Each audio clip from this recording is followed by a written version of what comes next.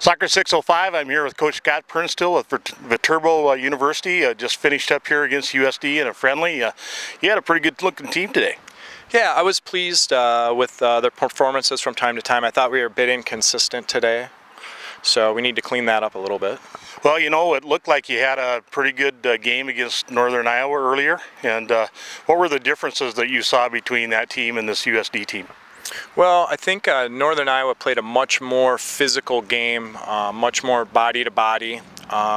They gave us a few less opportunities, but I think that it looked like University of South Dakota had maybe a few more dangerous players, a few more weapons than Northern Iowa had when we played them.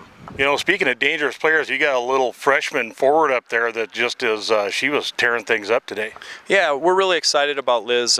She's got some big shoes to fill because our two All-Americans are out right now with Knox, expected back, you know, in a week or two. We got one of them out there for about 5 minutes, but she's still only probably about 80%. And so she's got big shoes to fill, so we're really excited. She's done a great job so far.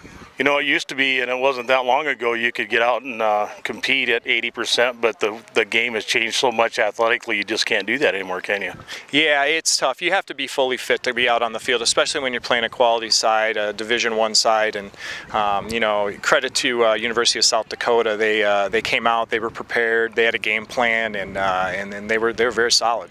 You know, I was really impressed with your halftime adjustments. You know, after the game settled in, you spent a lot of time in their end there in the middle of part of the second half.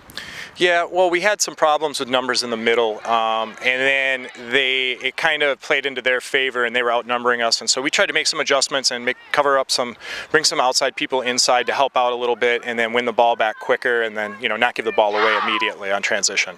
Well, what's next then for your team? Well, we're off to Minneapolis. We've got a scrimmage versus a quality D3 side, Hamlin, and so we're excited. We're going to take the team up there, try and figure out, you know, what went wrong here, clean it up a little bit, and hopefully be better the next time around. When does your regular season start? Our regular season starts September 28th, and that'll be a home game at Viterbo University versus Cardinal Stritch.